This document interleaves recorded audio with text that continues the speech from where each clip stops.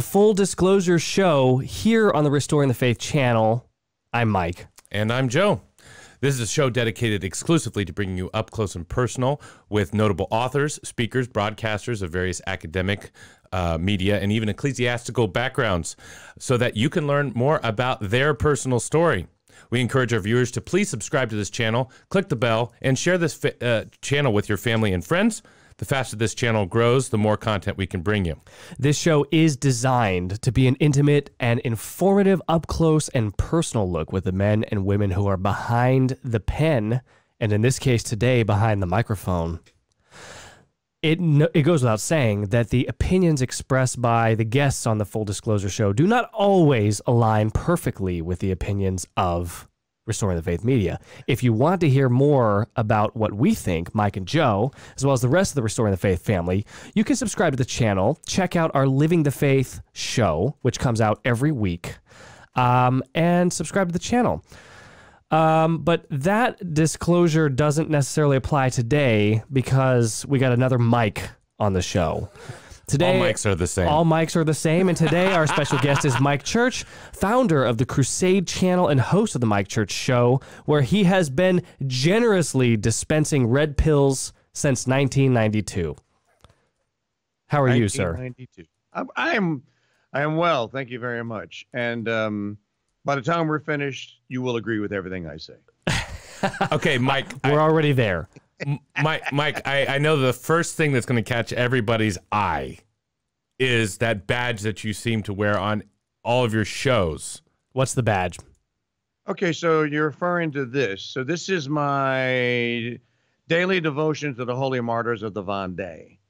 And if you don't know the story of the Holy Martyrs of the Vendee, according to historians like the very respectable Mr. I think it's Joseph Doyle, or his last name is Doyle, wrote for the Oxford Press, the Oxford Press history of the French Revolution. He puts the genocide, he calls it a genocide, he puts the death toll at 250,000. Wow. And most people don't know that. They know a little bit about the French Revolution. They know a little bit about the guillotine. They know a little bit about a couple of Carmelite sisters that may have had their heads whacked off. They don't know anything about the Vendee. Yeah. The Vendee is a holy region in France. I've actually been there.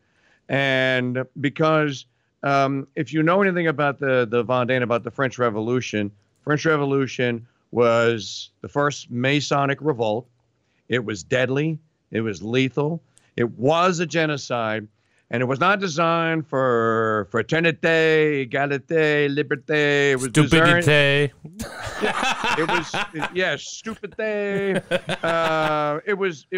It was brought forth and it was executed to eliminate the Catholic Church in France. Wow. And the people that did not go along with it were called they had priests that were called non-juring priests. Well, everyone in the Vendee said, nope, not going to do it. So at first, the French Republican Army was satisfied with just keeping them away from everyone else. But ultimately, it's just like we see today with the transsexual movement and castration and mutilation of 7-year-olds. We don't want you to just, be over there and laissez-faire. We want you to endorse. We want you to fully accept. And if you don't fully accept, we're going to force you to fully accept. And so the people of the Vendee said no. So the Republican Army starts to move in. They had some colonels and generals that used to be officers in the French Army, and they made them. Jacques Attalineau is one of them. They made Jacques Attalineau one of their leaders, and they went to war. And in the first days of the battles in the Vendeans were winning, and they had repelled the French Republic, the blues, as they go, the blues, as they called them. They had repelled them, chased them almost all the way back to Paris. Now, if they would have pursued them, they could have ended the French Revolution and the war right then and there.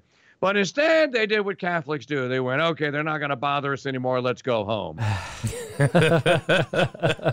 Big mistake, because at that time, then you get the order from the French Republican Congress telling the general that was there, I want you to go through every village in the Vendee, and I want you to kill all of them. And General says, no way. Unless you put that in writing and you pass it in the Congress, I won't do it unless you do that. Well, that's what they did. So they went through and they just started slaughtering. So the Holy Martyrs of the Vendee, there are approximately 140 women and children mainly that were herded up by the French Republican Army into a church and burned alive. I believe it was St. John Paul II that finally acknowledged them as holy martyrs. And so the recognition of the Holy Martyrs of the Vendee can begin. But the reason I wear it is to get people like you to ask me. Because what we need to happen is the genocide in the Vendee needs to be accepted by the international bodies, and we need to start with The Hague. If The Hague accepts it, as they ultimately have to because it happened and it's true, well, guess who comes out of, politically speaking, guess who comes out of the smoldering ashes of the French Revolution? Marx, Engels. That's right. The socialists. Yep.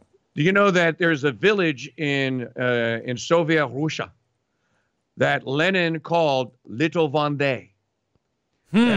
Yes, that Lenin used the example of what was done in France as the example and as a model for the Bolshevik Revolution. But Mike, we're always told about how peaceful and enlightened these so-called rationalists were, and that both the French and American revolutions are based on this idea of freedom and equality and fraternity and liberty.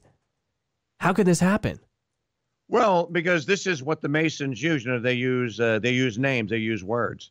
They nominalism, right? They change the meaning of things. So you could say liberty. Is it true liberty? You could say fraternity. Is it true Catholic solidarity fraternity? You could say egalitarianism. Are you really charity? Is it really charitable? And of course, the answer to all three is no. And they've continued to this day. They use words like pro-choice, woman's right to choose, gay. Yeah. All that. Alternative lifestyles. Wow. Okay. So have you seen, Mike, have you seen this docudrama called A Hidden Rebellion? Not only have I seen it, but Daniel Robidon has actually been right here, over there. And I've interviewed him. He stayed at my house, and I've helped promote the film. That's fantastic. A great film. Everyone should watch it. It is a great film, and we have that in common. He stayed at my house as well when we lived in L.A., and he was promoting the film.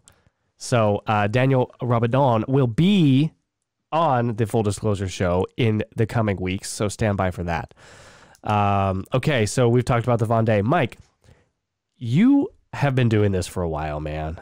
You are a pro. Joseph and I were doing our show prep, and we said we're gonna get 4 questions in with Mike Church. So we've really got to write him out because he's a big, as Jackie Gleason used to say on the Honeymooners show, he's a blabbermouth. So the Crusade Channel. Tell us about the Crusade Channel and everything and all your work and what you primarily focus on.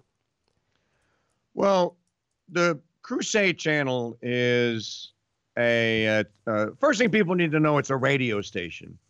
This is not a podcast. We show up some days outlet here because we feel like it. 24 hours a day, 7 days a week. It takes an extraordinary commitment to do that. And we actually started working on the nuts and bolts and the technologies that we would need to make the Crusade Channel going all the way back to like 2010 in the Tea Party days. So on certain holidays like 4th of July, Constitution Day, we would do live broadcast of some of our docudramas and documentaries and stuff. Yeah. So that kind of laid the groundwork. So when Sirius XM Satellite Radio, after 13 years, decided it was not going to renew my contract, which I knew was coming. I was expecting it the last 3-4 years. I was like, they're going to pull the plug, man. I know they're going to pull the plug. One more Chris Ferrara appearance, they're going to pull the plug. So we were waiting for him. We were ready for it.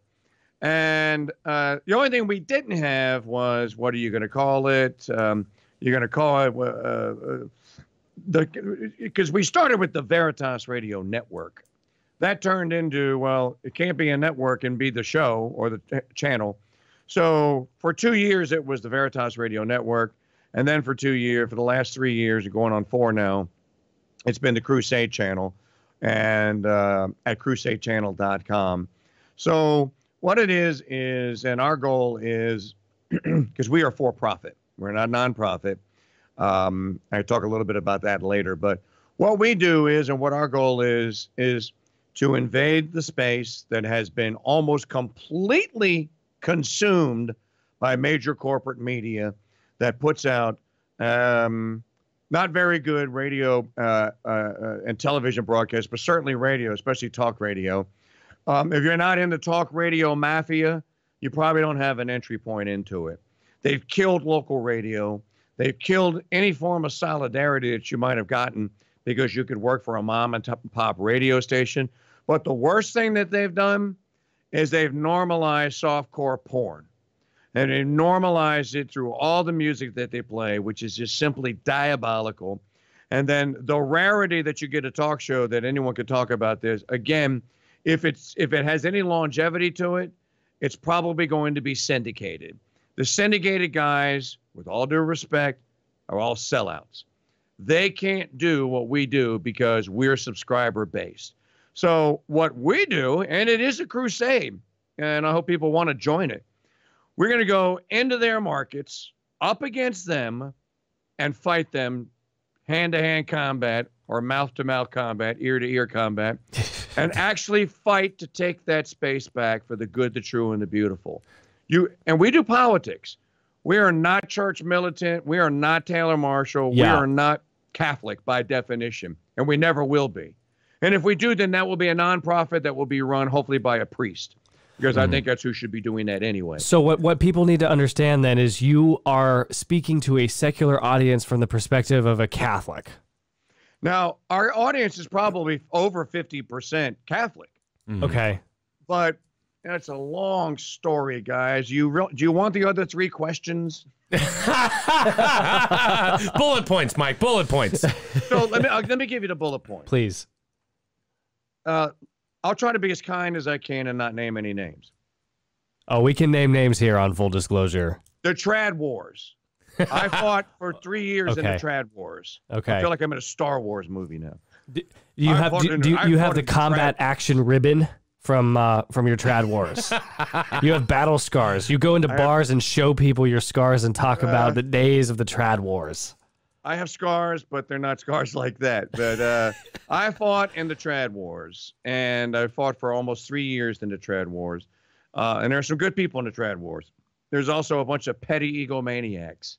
And there is this, as Father Zulsdorf describes it, as this clown car mentality of everybody staking out a little piece of turf and defending it to the end. And, well, I can't do that with him because someone in my audience, they may decide to stop being with me, and I'm going to lose a donor because of him.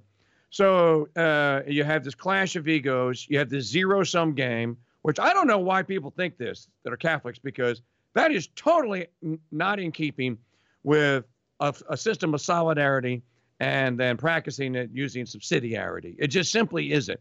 You can have competition and not wish to kill the other guy. And I thought that in the Catholic world, that's the way it ought to be. But alas, it's not. So this is the Trad War.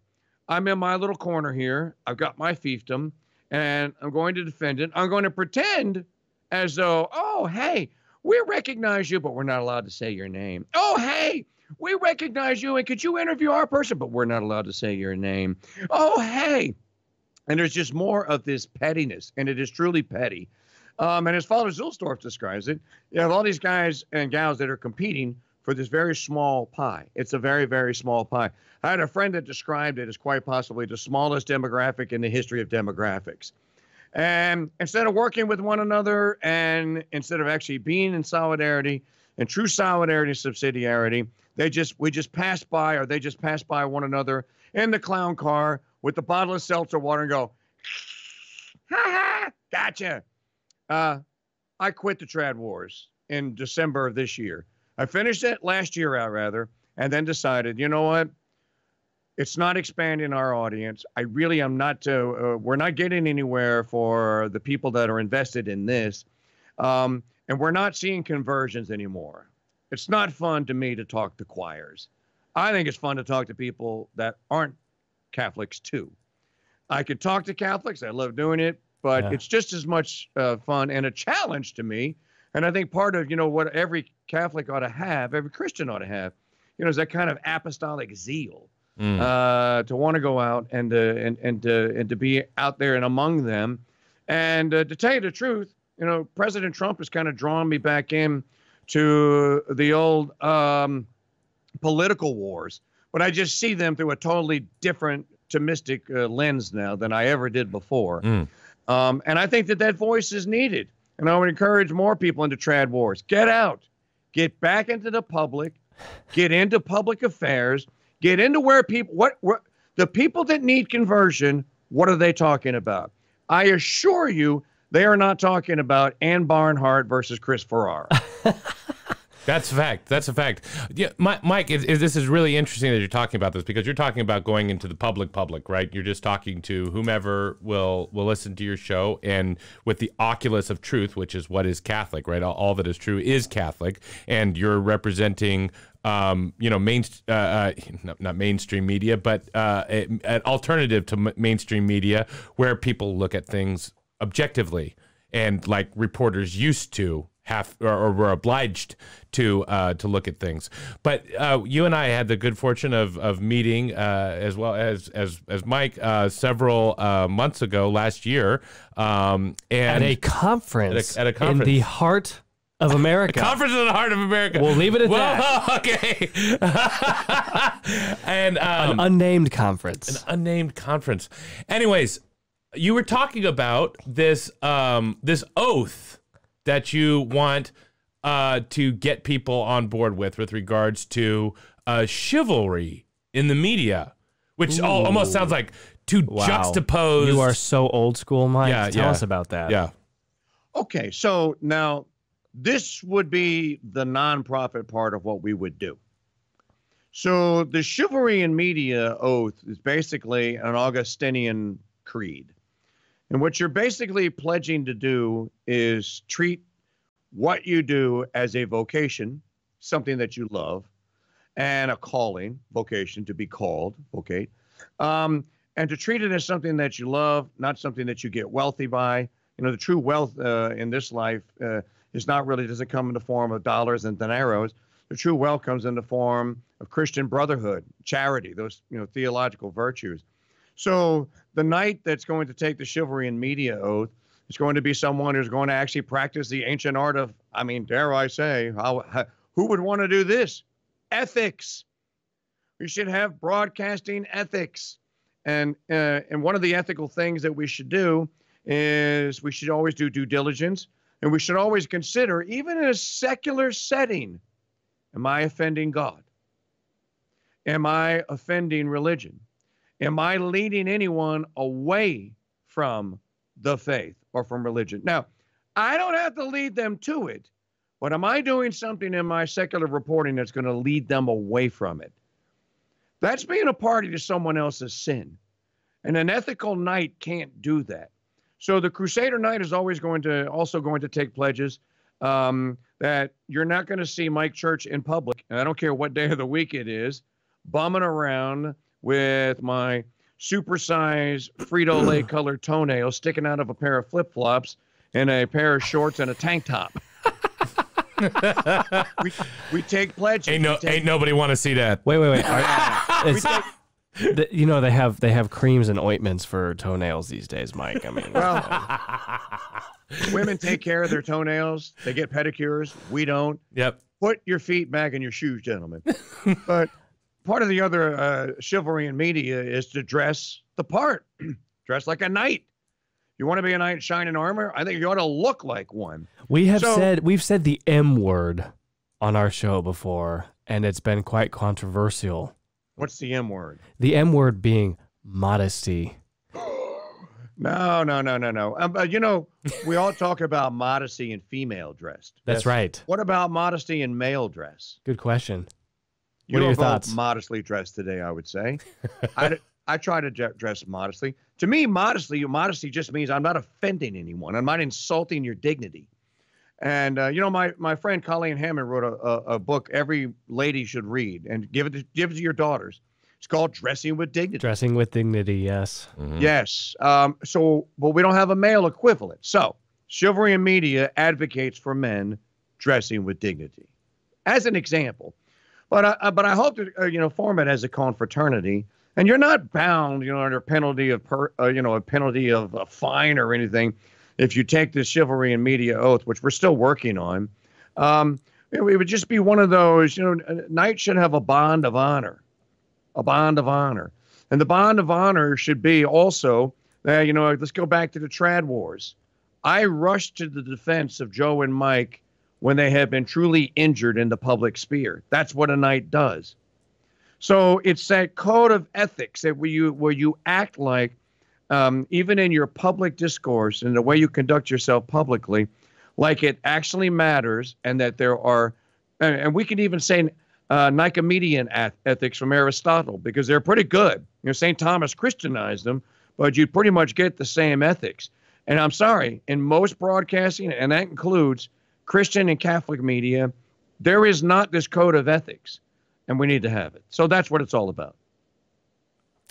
Tell us about your conversion story, because we want to get to know you better. How long have you been Catholic? When did you come into or back into the church, whatever the case may be? Okay, so I was baptized Catholic when I was 2 weeks old, right here in New Orleans. And my mother lost her mind and lost the faith. You ever heard the joke about the guy in England, I can't remember who it is, who announced very famously around the time, but the Chester Belloc, that he was leaving the Catholic Church. And somebody asked him and said, well, Mr. Gosh, I wish it wasn't Malcolm Muggeridge, but someone like that. Well, Mr. Former Catholic, you said you're leaving the Catholic Church. So tell all of your readers, what faith is it that you're joining? And he goes, oh, my good man.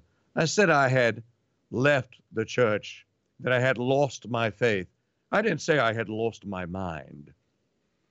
So, okay. So in other words, he lost the faith, but he didn't pick any other up. So my mother lost her mind. I came back to the church, the Novus Ordo Church, and I don't mean any disrespect by that whatsoever. Came back to the New Mass Church in 1992 prior to marrying wife number one. And then after 10 years and a divorce, which probably shouldn't have happened, but I can talk a little bit more about that. Pretty much left the church, fell away. Got remarried in 2005. And in and out of the church, not very faithful, not very good. And then in 2010, 2008, my friend David Simpson ran for Congress. And he started asking me around that time if I was Catholic. And I said, yeah, but, I'm not very good. And he and I began a very long friendship that exists to this day. As a matter of fact, he's on the Crusade Channel every week. And David was the president of the Mysterium Fidei Latin Mass Society here in New Orleans. And around this time in 2010, the bishop had finally just thrown his hands up in the air going, okay, stop bothering me. You're going to have your stupid mass. So he got permission to have the mass here near where I live and started it. And David started inviting me to it. And I didn't go until 2011. And I might have went to one, skipped 6 weeks, went to another, skipped 4 weeks, went to another, skipped 3 weeks, went to another, skipped 2 weeks, went to another, and went, all right, either you're all in or you're not. You can't do this. It's a Sunday obligation, I learned. Tell you, guys, I never knew that. I never knew that. And really started learning and listening to people like Father Philip W., whose name I'm not allowed to pronounce because I do bad things happen to him. So Father Philip W., who was a spiritual guide via what is today the Sensus Fidelium site, Steve Cunningham. And by this time, I'm bringing some of this social teaching to the radio. I meet Brother Andre Marie, brother says, you should take this Philosophia Perennis course. And once I started taking Thomistic philosophy, it was over. I was all in. And by 2014, there I am on my knees on December the 8th, 2014, on the Feast of the Immaculate Conception, completing my 33 days of the De Montfort consecration. Wow. And it's been all downhill since there. So tell us a little bit about your experience coming back to the faith. There's this meme that's going around the internet these days, and I'm a big fan of it. And on one side, it shows this bright and sunny experience, and this woman is saying, you know, this is how I talk about the faith to people who are outside of it and to bring them in. And then on the other side, it's the same woman, but it's like a rainy day. She's wearing a coat. She's like smoking a cigarette. She's saying, this is how I talk about the faith for those who are inside the church. Tell us a little bit about your experience from 2014 coming in December 8th and making your De Montfort consecration, and what your thoughts have been and what your experience has been in these last 6 years. Well, it's been largely a phenomenally good one. And anyone out there that's watching that has not done a Marian consecration and has not taken up the to be place yourself humbly under the mantle of Our Lady. My experience, you're missing out on something. Which is not to say that Sacred Heart devotions and what have you, that you can't get the same thing, or, you know, great graces out of that. It's not me saying that, but there's just something about having a supernatural, wonderful mother as we do in Our Lady. My experience has been largely just thrilling, unexpected. I've met people from all around the world. I've been to a conference in France, so I went to the Vendee. I have done a pilgrimage in England. I've done the Walsingham pilgrimage. As a matter of fact, I'll just reach over here real quick.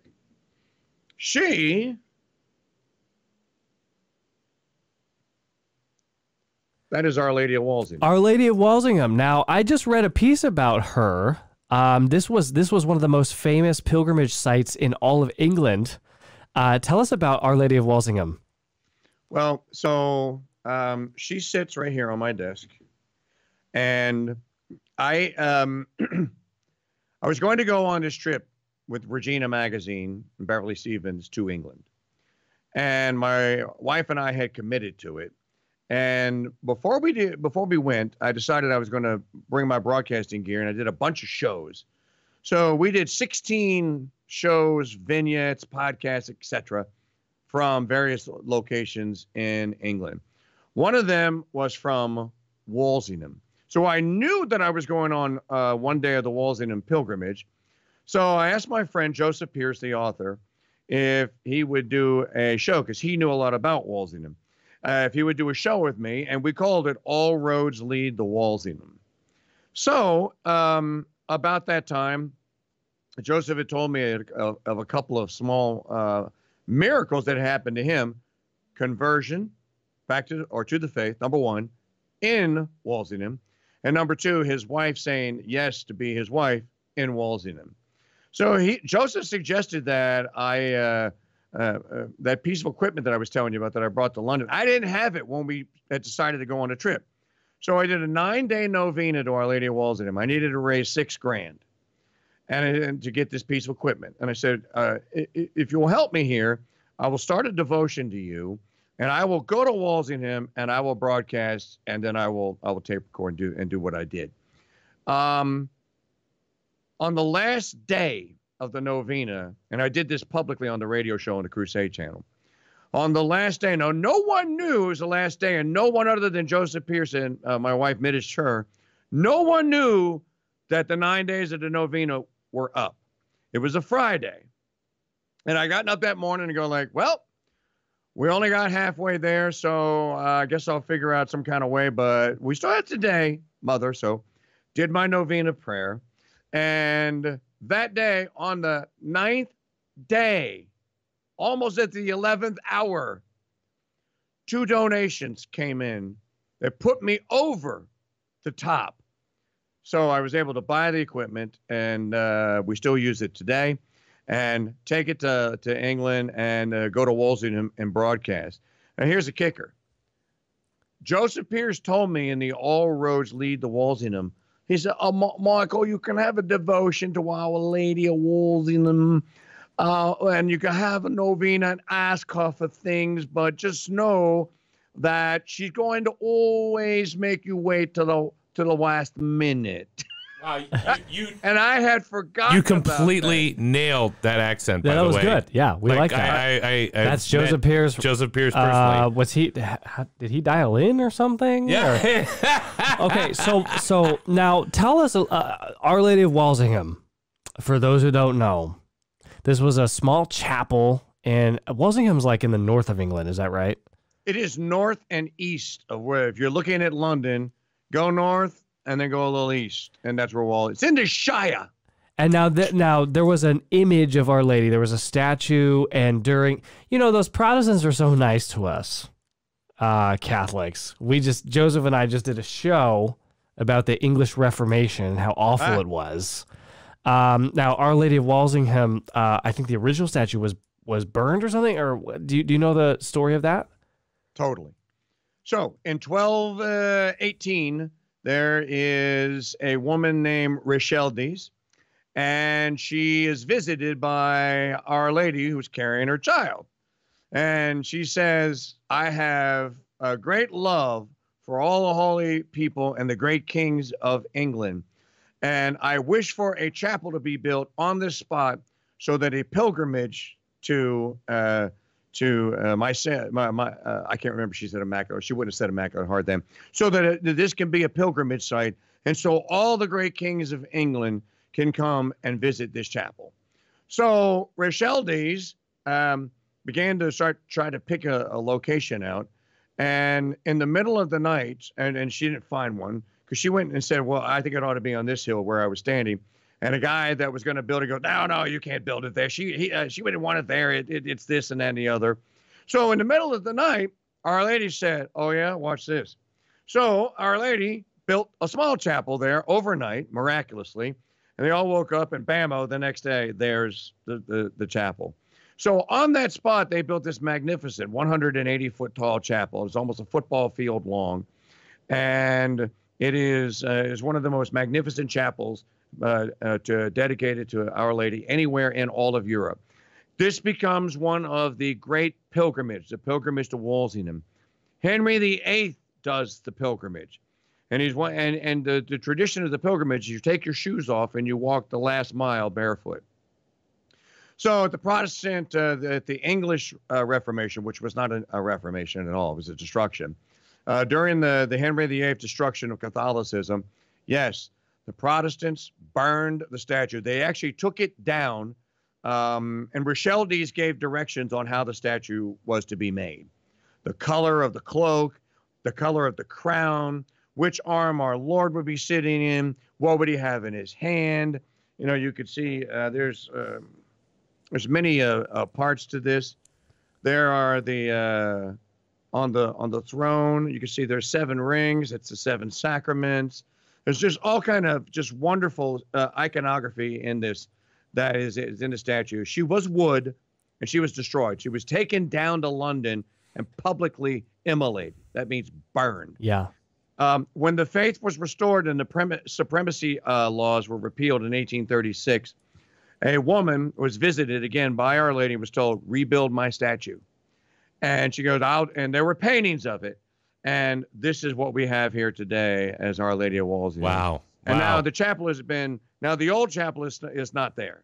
I mean, it's still in just the ruins of it that you can see on the internet. But the new chapel, called the Slipper Chapel, is where the new statue of Our Lady of Walsingham is. That's amazing. That's amazing. Okay, so Mike, back to your mission itself, right? So you've got the Mike Church Show. What else do you have? You mean on the channel? Yes, all together, right? The entire mission. Tell us a little bit about that, just kind of at a 30-foot view, if you will. Okay, so we have our own news team, and we do news 4 times a day. It's our own Crusade Channel news, and it's not farmed out from anyone else.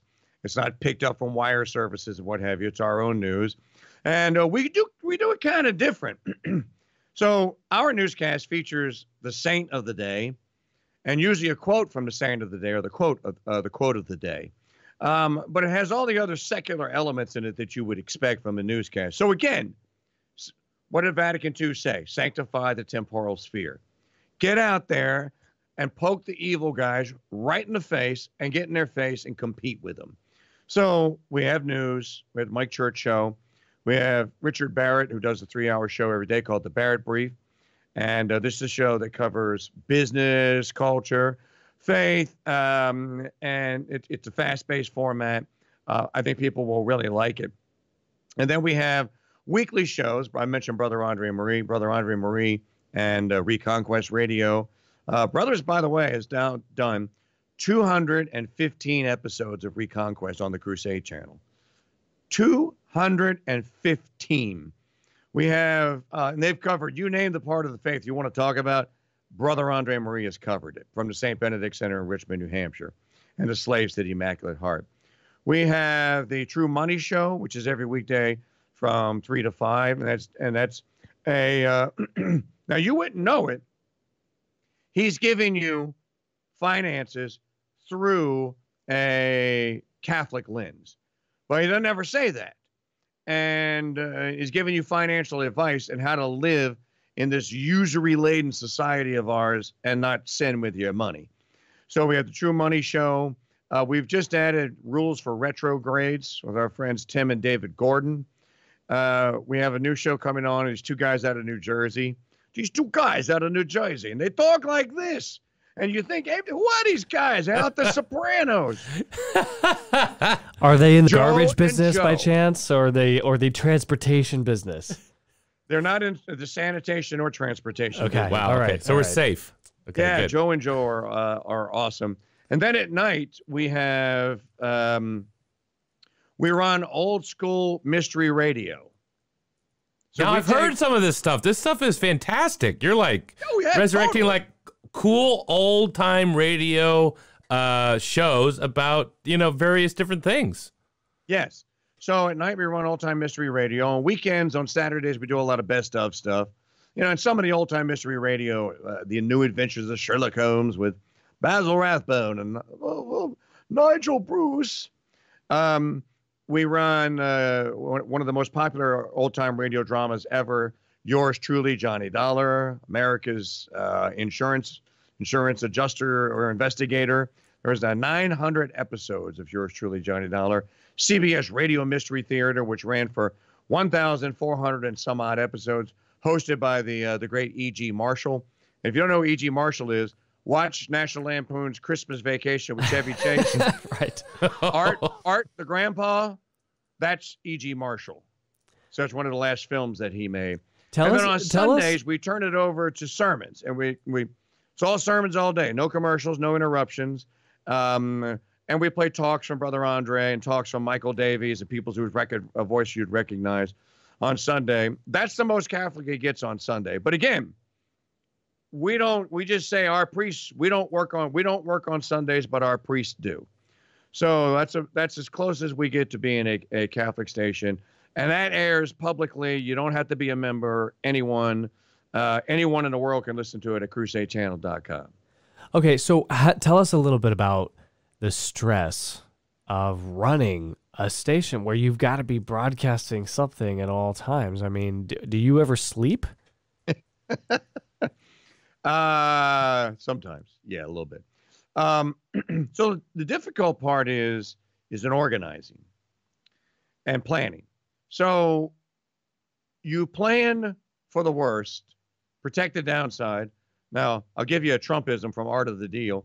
Protect the downside, and the upside will take care of itself.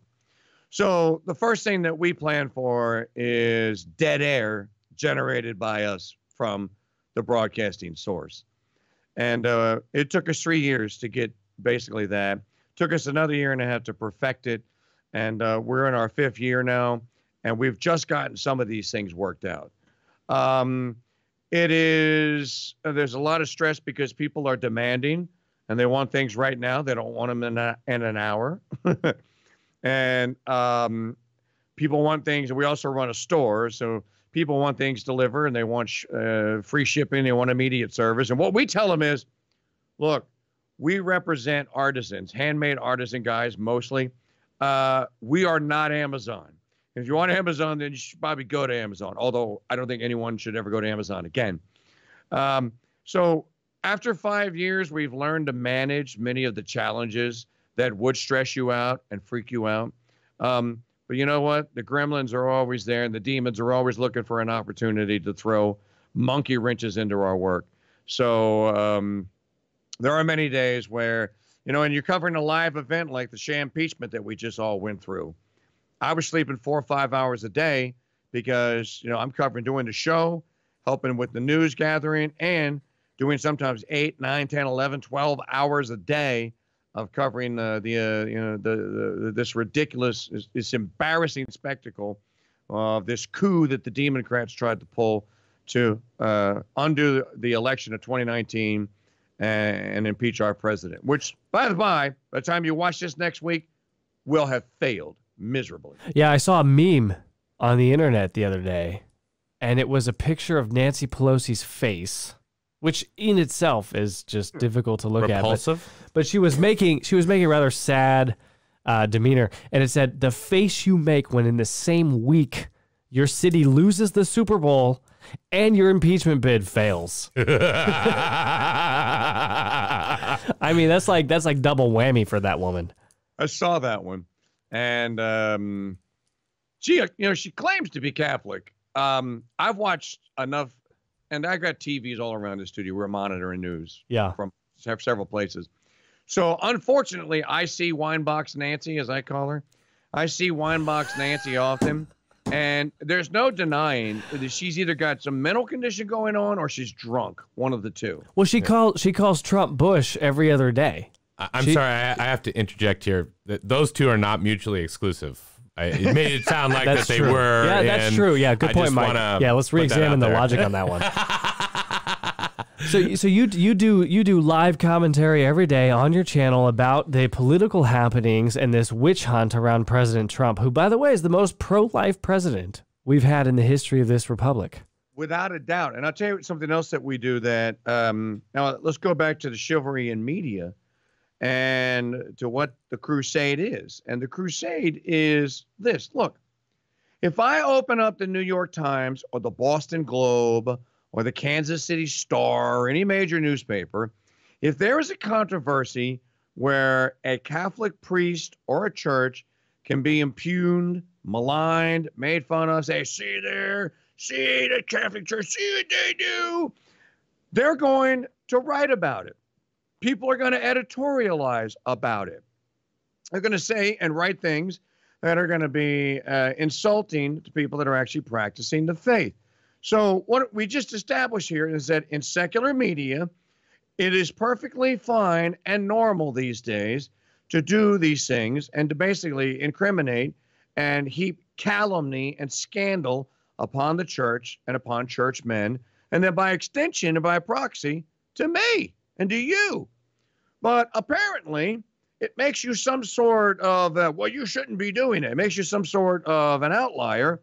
If you do the opposite and you go, well, I'm going to approach the same subject, but let me look at it from the point of view that, well, the church is not evil. Are there bad men, evil men in her? Yes. Why? Because of the fall. Stupid. Look it up. Or can bad things happen? Yeah. See Judas. Can popes and bishops go bad? Yeah. Read some history. But it still needs to be covered. And no one in secular media will do the covering. They won't cover, and they won't cover something as simple as, why do we oppose our children being taught how to perform homosexual acts and other sex acts when they're 12? Is it because they're usurping our power as parents? That's the secular answer. How about the Catholic answer, which also could be just the good answer? It's a mortal sin. It's a bad thing to do. Kind of guarantees you a glide path into hell. And I don't think we should teach children that. So you take the opportunity when there's something like that that can be talked about, and you go into their world, go right into their world, walk right up to their doorstep and punch them right in the face with the faith. Now, you can do it without saying, I just did a Catholic thing to you. I can use natural law and philosophy to do it. And I do the exact same thing. Yeah. That's what we should be doing. So for those who are listening to the show or watching it on YouTube, many of the Orthodox and traditional and conservative Catholics who are subscribers to this channel are probably vote Republican in these United States, at least for our American audience. And I suspect many of them do listen to terrestrial radio, Mike, and some of them might not be familiar with you as an alternative to that. But, you know, when you think about the big names, and I won't ask you to name names, but I'll name them. In terrestrial radio, you've got Rush Limbaugh, who just announced he's suffering from stage 4 lung cancer. You have Sean Hannity, Mark Levin. You've got these titans of terrestrial radio, none of whom are Catholic, and many of whom would agree with us on a natural law level for some of these topics. But what is your thought on how the Crusade Channel competes with that market and you know, and can bring viewers and listeners away from that market? Well, I think we compete very well with them, and I think that the natural law point of view can be applied to almost everything. As a matter of fact, I can't think of anything it can't be applied to. But let's go back to G.K. Chesterton. What did Chesterton say? What do you mean you don't want to talk about religion and politics? What else is there to talk about other than religion and politics? So, again, this idea that we run away like screaming little schoolgirls from the topic of religion because, well, there's things you don't discuss at parties. One of them is abortion and the other is religion. Well, that's just silliness. Religion is important. And as I just gave the example, the same people some of you described, Sean Hannity has gotten in fights on the Sean Hannity show with good priests over contraception. Yeah. Well, there's a counterpoint of view, and the only place that you might get that is today. Now, let me just give you a couple of figures that do kind of have that natural law angle. And the only people worth watching on Fox News anymore, I'm sorry, Laura Ingraham and Tucker Carlson.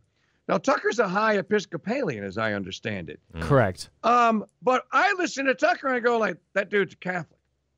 Yeah, he's a Catholic in waiting. things. Yeah, he's a Catholic in waiting for sure. No, totally. As a matter of fact, guys, there's a piece on my website, the coming conversion of Tucker Carlson, because he speaks when he speaks his mind.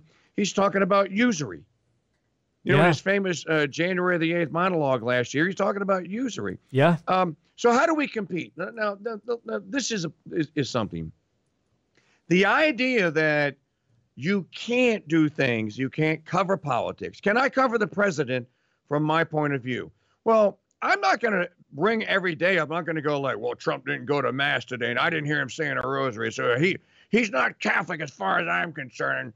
I'm not even going to talk about that. You know what I'm going to do? I'm going to talk about when he does get to the good, the true, and beautiful, and he defends it. When he marches down the street and goes to the March for Life and gives an address that Leo the 13th could have done, I'm going to say a pope could have given, a bishop could have given that address. Gosh, what a shame we don't have a pope or a bishop that will give that address today. Sure. That's that. So can I say that in a secular setting? Can I say in advance to my friends out there who are not Catholic, or Christians or evangelicals, or maybe you're not practicing any faith at all? I think that this is applicable to you guys, and I think that you'll be interested if you'll hear me out. So can we bridge the gap? Absolutely, we can bridge the gap. Now, you brought up Laura Ingraham, and everyone should acknowledge the fact that she is Catholic, and she's responsible for bringing Raymond Arroyo out of the obscurity of EWTN and into the mainstream of Fox News, right? Yeah. Now let's go back to Rush. Rush is a very natural law, physical natural law guy, which is why he gets a lot of things, the good, true, and the beautiful. He gets a lot of things in a Thomistic sense. He gets them right because his logical brain is working correctly. Imagine if Limbaugh took an actual course like the one Taylor Marshall took in Thomistic philosophy. Imagine Rush as a real Thomistic philosopher and then as a convert. Well, you know what Laura Ingraham did yesterday? She said on her Twitter feed, I am praying the rosary for Rush. And prayer warriors across the country are very active, meaning she was encouraging. Yeah. You know what I did? Now let's go back to the Solidarity Trad Wars. I went behind Laura and I said, I joined at Ingram Angle in praying the rosary because I did it this morning and asking for Our Lady to give Rush a little healing help. And I also prayed that if he needs it for his conversion to the faith. Now she's a very public person, and I know Rush loves her because he's been on her show. She's interviewed him. Yeah. So I know. Now you just took an opportunity to again add a little Catholicism to what you do. We shouldn't be ashamed of this. This idea that we have to cordon ourselves off in this Catholic media so that we can do and say Catholic things is ridiculous. You know what it is? It's the clown car cop-out. That's why, go back to the beginning of the show, why I left the Trad Wars. Okay, now, you've talked a little bit about the Trad Wars and how it's difficult for to present an argument on secular politics from the point of view of a Roman Catholic. Why, Mike, do you think that so many Catholics are afraid to commentate on secular politics from their point of view? What happened in this country to sideline all the legitimate Catholic voices? Why do we feel like we have to speak in hushed tones and from the shadows? That's a fantastic question. Remember the, oh gosh, I'm trying to remember his name now. Father Patrick, the Rosary priest. He, and his last name escapes me, but it's 1950s. It's a good Irish name. He bought airtime through mutual broadcasting. So he was buying an hour at a time. He would do a broadcast, and the mutual broadcasting system would tell him, Father, you could say anything you want, but you can't say rosary. Gave him 2 words he couldn't say. So did Father say, well, if I can't say rosary, then I'm going to retreat to my own channel? No. He played by their rules and said, okay, was there a way around that? You know how he got around it? Guess how he got around it. Good question. I don't know. He bought commercials for his rosary rallies. Oh, that's funny.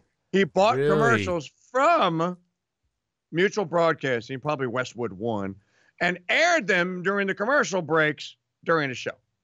That's how he got around it. Okay, Wow. that's somebody who's committed to the faith and willing to do what it takes. So why are they afraid? Well, number one, they think that the world, they believe in this Protestantized notion that the world has rejected Catholicism. That is just simply not true. As a matter of fact, I'm going to go out on a limb to say it is impossible for the world to reject Catholicism because the author of Catholicism created the world. So good luck with rejecting it. And to why they're afraid, well, I could just give a couple of examples. Can I talk about what's happening in Congress, and can I give you a truly authentic Catholic point of view on it? Yes, I can. I can say, Congressman Scalise, my congressman, it is immoral for you to tax me any more than you already have, and to continue to tax me, because you're not really taxing me, you're taxing people that aren't even alive. In fact, you owe me a rebate. Yes, you're committing theft on people, on my children. Yeah, it's or multi-generational theft. I mean, Scripture says, "Render to Caesar what is due to Caesar." How can you possibly conclude that Caesar is owed more than what is owed to God? And here's the fundamental way that we can talk Catholicism in a secular world and not even have to say the C word. Okay, you talked about the M word earlier. Don't even have to say the C word. You can talk about subsidiarity. The founders of the Constitution talked basically about subsidiarity. And by the by, the Electoral College is a direct ripoff of the College of Cardinals. There can be no doubt that the College of Cardinals is taken from that the Electoral College is taken from the College of Cardinals. You know, it's funny. It's funny that you say that, Mike, because I often make the comparison to the contrary.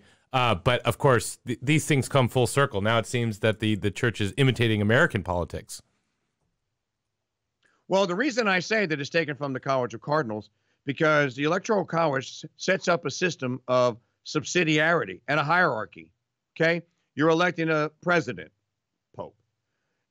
Who's electing him? People that are popes? No. Popes can't elect popes. Who's electing him? People that are appointed for the task. Who are they? Well, in the church, cardinals. Who are they in the Electoral College? Electors. Okay? Is there a process by which an elector is made an elector, and does it require the Pope or the Holy Father, or in this instance, the president? Well, in some instances, yes. President could, by virtue of campaigning, could have some influence on who an elector is and who an elector is not. And it's a direct system of subsidiarity, because you have the levels and the hierarchies, right? You have the hierarchy.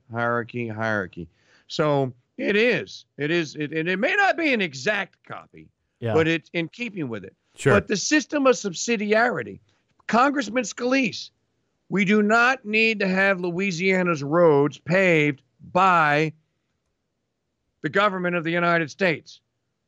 We should be paving them in Maine. There are roads. That's federalism. Yeah. So, Subsidiarity. Yeah. So you can, and that is right out of St. King Louis IX. Solidarity and subsidiarity. You know, President Obama stumbled onto some solidarity once in his campaigning, when he said, "Well, it is true. I am my brother's keeper." Well, you know, for once you got it right. Yeah. You are. Yeah. Even a broken, stupid, drunk, homosexual clock can be right every now and then. Well, I wasn't talking about Pete Buttigieg. but Mike, you're talking about the principle of subsidiarity. So just so our viewers, could you state what the principle of subsidiarity is, so that we're not getting confused between that and socialist concepts of subsidizing everything? And again, part of and I've done a lot of work here in history. I've written several movies about the time of the founding and drafting of the Constitution and the Declaration of Independence. So I've studied the founding fathers, and know a little bit about how they thought.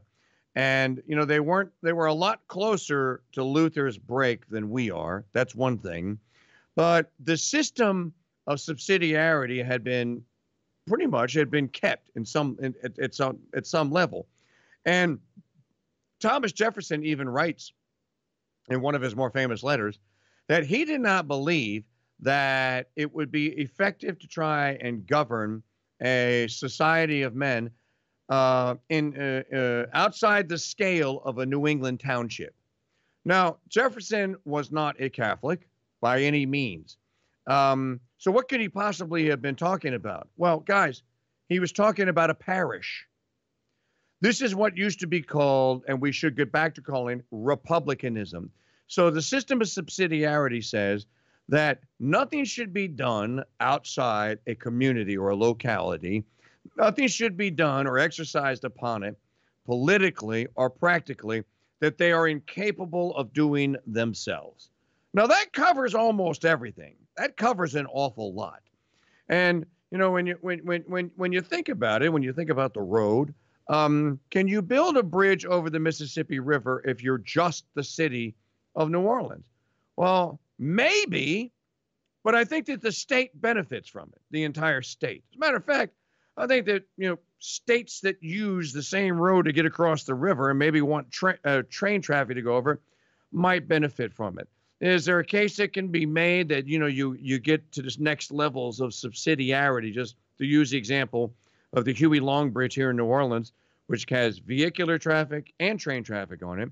Is that something that you would go above the local level of subsidiarity? Well, yes, it is. And again, it's common sense. So the system of subsidiarity just says what you can do locally that you should do. And basically, under the system that was set up by the Articles of Confederation after 1781, and then by the Constitution after 1789, basically relies on a system of republicanism, of subsidiarity, that thanks to nationalism, fake patriotism, and jingoism, and Catholics being too afraid to go into the public, to talk about this is almost completely lost, guys. Almost, it exists in our hearts. We know it. We know we can describe it. We can define it. Yeah. But you don't see it in action a lot. So we got a lot of work to do to get back to living in and rebuilding our towns. You know, kind of like what's going on. You guys are in the Kansas City area. Kind of like what's going on just north of you in St. Mary's. What's going on in another place not too far from you, in Gower, Missouri, in St. Joseph, Missouri. There are little towns out there that are, starting to carve that little niche out there. And good priests are being called. Consecrated orders of sisters and brothers are being called there. So, I think that there's every reason to be, not to be sanguine, but to be hopeful about the future. And about that system of subsidiarity. But the first place we should practice subsidiarity is in our houses. If you can't get it right there, you got no shot. Mm-hmm. Yeah, that's a great point. You brought up Jeffersonian federalism, and one of the other things that Jefferson is famous for is defining the so-called separation of church and state. What do you think about that? Well, the letter that he wrote in 1803 to the Danbury Baptist Church is a farce. He did not establish a separation of church and state. But let's just get to the part. Should we have a separation of church and state? Well, God already told us that we should. What are the two perfect societies? Church and state. Why are they perfect? Because contained in them is everything that is necessary for their continuation. Okay? So you should have a separate church and state. Here's where Jefferson gets off the course, though, and is wrong. If there's a conflict between separation of the church, between the church and the state, and I believe the church and state should be working together, hand in glove. If there's a conflict between the church and the state, who prevails? Well, what Mike and Joe and what Mike say is the church. What the secular Sean Hannity world says today is the state. That is wrong. That is a horrible, grievous error, and it needs to be called out. And that does not mean that we live in a Sharia law. Here, I'm not living in your theocracy. Oh, but we live in the theocracy of homo right now, right? Yeah, sure. I mean, we live in a secular theocracy. Totally, absolutely.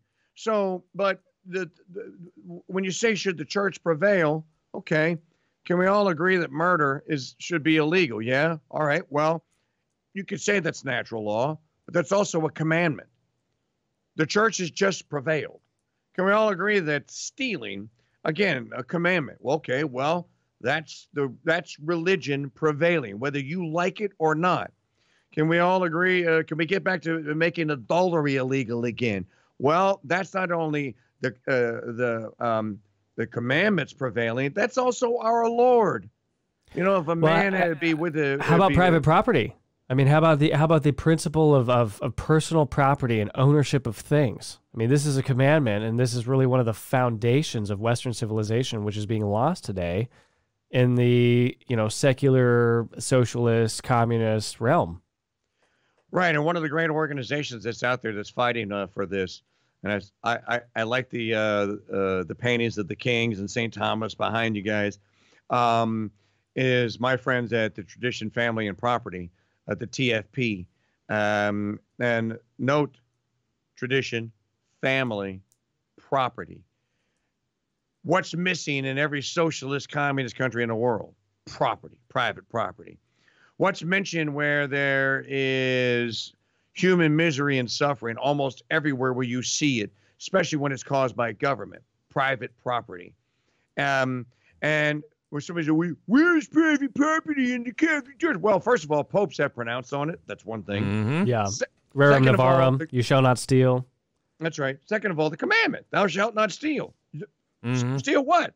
Someone else's property. Well, and why is this so important, Mike, right? Because with regards to property, we talk about the necessity. Aristotle talks about it in Nicomachean Ethics as an example, that we are stewards of this property that is given to us, right? So we have a responsibility before God to take care of what he has given us. He didn't give, what he gave to me, he didn't give to Mike. What's mine is mine, and what's Mike's is Mike's. That's right. There's a reason, like you say, there's a commandment about it. But that's not fair. Yeah, exactly. Well, you know, that dives into a whole nother conversation. I mean, that vest of yours with the bone buttons. It's mine. Why can't I have one? But this all property, of course, is God's, and to say that it is my property, like we would say colloquially, if you will, it's important because this is my responsibility before God to tend to, that He gave me to take care of and to do good with. Well, and this is why you have prohibitions against abortions. And this is why you have prohibitions and laws, and you should have them, against public knowledge or acts of juvenile, carnal knowledge, as it's called. You know, back in the day, before the sex revolution, sodomy was illegal in all 50 states. That is management of a human property there. There are all manners of law that uphold property and can kind of define some property as being, you can use it for this, and some property you can't. People say that, well, prostitution ought to be legal because we can tax it. Well, no, it shouldn't be, because it promotes a sin. Again, when there's a conflict between the church and the state, the church must prevail. The church says no prostitution. Get over yourself. Now, yeah, but you're still going to be prostitutes. Well, there's a prohibition against murder, and our Lord was still sacrificed. So there are going to be sins. You just have to deal with it. But yeah, absolutely. Promote, protect, and defend property. Now, the principal reason why you need to protect property is because you are going to raise a family, you're going to make a home. You can only make truly a home where you're practicing subsidiarity and solidarity when you own it. It's yours. The family owns it. So the family and the family dwelling, that is property. Yep. You know, people look at the house. You know, why'd you buy that house? Because it's going to increase the value and I can sell it and buy another one and get a bigger car. I bought a house because it rained last night and I didn't want to sleep in it. And you didn't want to thank the government for your house. Mike, I hate to inform you, you didn't build that. Someone else made that happen for you. Oh, that's right. I forgot Pocahontas. You didn't build that. That's awesome. Oh wow. Okay, one other embellishment that you mentioned it, you dropped it, and we can't just let it go. We have to ask you to elaborate on it. You said that folks are talking about usury. Tell us a little bit about your thoughts on usury and the exchange of money and interest rates and all that. Are you a distributist, by the way? Oh, I'm sorry. I just asked that question. Wow, you said the D word. We got C's and D's and M's and... Yeah, I'll try to do it backwards. I made a D on my forehead. Oh, wow. Bless me, Father, for I have sinned. I am a distributist. What does that mean? Can you please just enlighten us? Because so many people have different definitions of it. I can't wrap my head around it. It means in a solidarity and subsidiarity-based distribution of goods and services and wealth. It does not mean that you confiscate all the property and then you divvy it up. Although, people say, that's socialism. I reject that. If you have for the purpose of seeing to it that every man has the 3 acres and the 3 cows, and that you were going to set a civilization up, and if it's agreed to in a very small scale that that's what you want to do, well, then that's no different than dividing up lots in a subdivision these days. Except you're just doing it for a different reason. I think the right reason. So a distributist is basically practicing subsidiarity and solidarity, and he's not practicing usury. He's also, you know, the chivalry and media thing that we talked about earlier. I didn't elaborate enough on the vocation part. Why do we do what we do? It used to be that people did what they did, practice whatever skill. They did it as a vocation, as a calling. They didn't do it for just the pure accumulation of wealth. So in a system of being distributist, and I think that it's an awful term because it's got so much baggage with it. So why don't we just say, okay, you're a distributist? Yeah. What does that mean? I practice subsidiarity, solidarity, and I do all I can to stay out of the system of usury, which is very difficult to do because they've made our currency usury based. So what do? Well, you encourage people, number one. Now, we all understand that some people just don't have a vocation. They don't have a skill, and if they do, they can't go to work for themselves. In those instances, what I would say is, well, try and find something that you could do so that you are in control of your destiny. You know, this idea of working for the man, this is an invention. This is a new paradigm that came about through the Industrial Revolution. There is no record and no part of the historical record where men worked for the man and left their houses for long periods of time to go and all in such mass quantities and worked for the man. So in a system of distributism, you're going to be working at something that you want to do and that you love doing and that you can support your family doing it, but you're principally doing it, one, for the love of doing it, because, you know, we do get things out of our work other than wealth. You know, there can be mortifications in your work. Offer it up, right? There can be common sense lessons that you can learn daily in your work, right? Learn from it. There could be opportunities to practice charity in your work. Well, then you should do that. It's almost impossible to do that inside the corporate setting for today. So being a distributist would be, to me, seeking the good, the true, and the beautiful and we should stop calling it work. It's not work. It's a vocation. It's a calling. You know, the word work is a word. That's a term that communists use. Communists use terms like work. We're not communists. You know, if we had to describe it, we could call it labor, right? Ora et labora. So we have to put it on pretty good authority that one's okay. So it would be getting back to the land where possible, and if not, no, we don't all have to become agrarians. Somebody's going to come out, this guy thinks we all should become agrarians. No, we need people that can deal with financials. We need people that can build things. We need people that can maintain roads. And in some instances, you're going to have to get the state involved, and you're going to have maybe a Department of Transportation. Do you have to have one where the rules are set above where the people that actually work in and take the benefit from the work? You know, that's a system of distributism.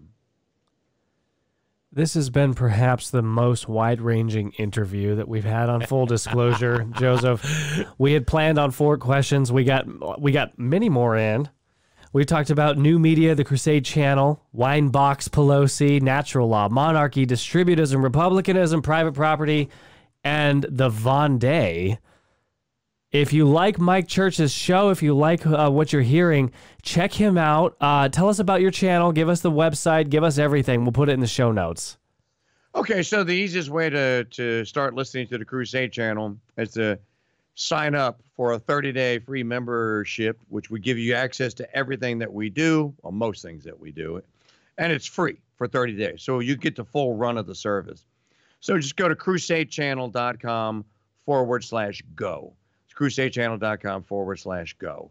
And if you're on social media, follow me on social media. I'm pretty easy to find, at the KingDude on Twitter, and Mike Church Show on Facebook. We have a YouTube channel, the official Mike Church Show. But I would say, and on my own website, personal website, where you'll find the Chivalry and Media, our confraternity, the Crusader Knights of the Most Holy Rosaries, something that we didn't talk about, but kind of goes in hand with the Chivalry and Media. All that's on my site at mikechurch.com. So those, I'm hiding in plain sight, gentlemen. Well, thank you, Miguel Iglesias, Mike Church. Thank you so much for coming on the show. This is Full Disclosure. Be sure to subscribe to the channel and follow us on Twitter, Facebook, and Instagram. Thanks so much, sir. We appreciate your time. God bless you.